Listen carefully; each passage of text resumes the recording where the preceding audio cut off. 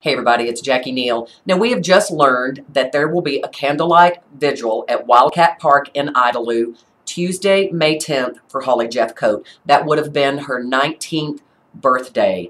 Now, the way this young girl lived with the abuse that she endured and the horrible, incomprehensible way that she was murdered, it defies anything that my mind can wrap around. It really, and that it happened here in West Texas.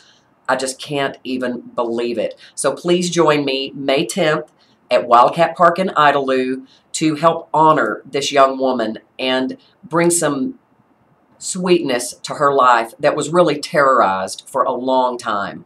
So Tuesday night, May 10th, it would have been Holli's 19th birthday, and it will be at Wildcat Park in Idalou at 9:30.